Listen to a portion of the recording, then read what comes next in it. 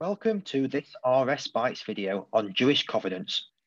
A covenant is a relationship of promise between God and the Jewish people. Covenants were made with Noah, Abraham, and Moses. In Genesis, Abraham is unable to have children with his wife.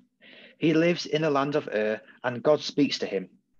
God promises to Abraham many descendants, a land, and a famous name. This will be an everlasting covenant. God commands Abraham to create a sign of this covenant in Genesis 17. This is Brit Milah. Brit Milah is the circumcision of every male when he is 8 days old.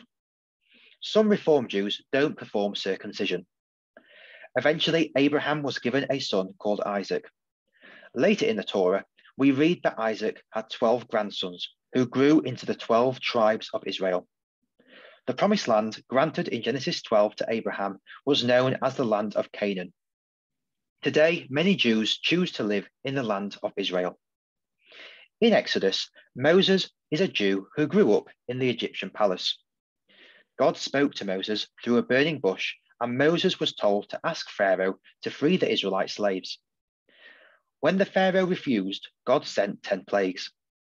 The last of these was the death of the firstborn, and this is where the festival of Passover originates. The Israelites were then able to escape from Egypt. On their journey to the Promised Land, the Israelites stopped at Mount Sinai. It was here that Moses received the 10 Commandments. This is found in Exodus 20.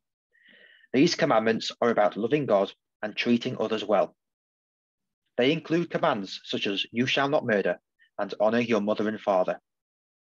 Jews believe that God will protect them if they obey his laws. Most Jews today follow the 10 Commandments, for example, by not working on Shabbat. Jews will celebrate being given the 10 Commandments on the festival of Shavuot.